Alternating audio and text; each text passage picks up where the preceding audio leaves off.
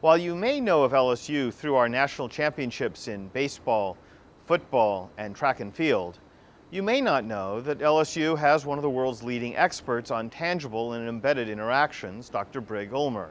In this podcast, you'll meet Dr. Ullmer and see an example of his latest research.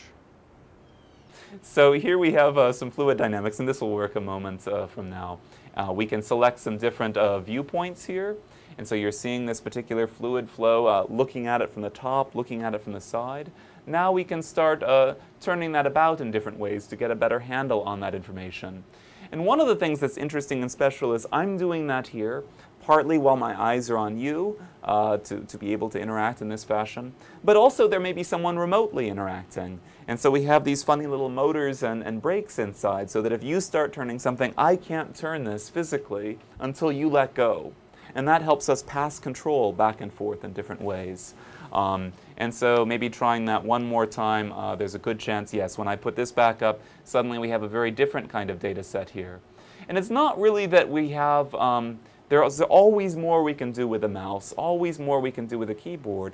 But if I have to sort of switch my mental gears and go in there at the Unix command line and do all sorts of funny things, even for the specialists, it takes real time. And especially in the application domains, you know, you've got a senior physicist or chemist or something. They really care about chemistry and physics, not all about the funny computer stuff. And so the easier we can make it for them to talk physics, talk chemistry, or talk outreach, that really impacts their ability to do what they care about while complementing it with all the magic that computation brings.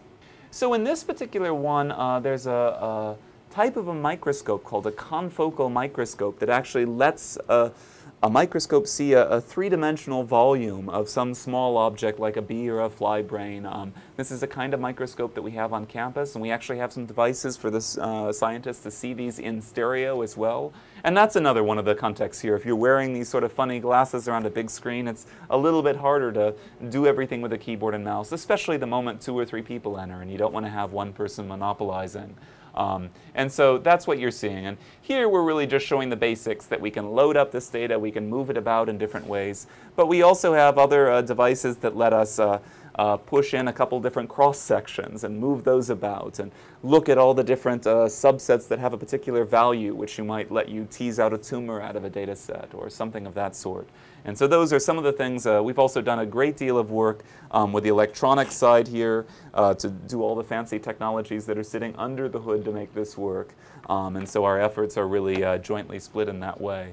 But those are some of the efforts that we're doing here on the tangible side.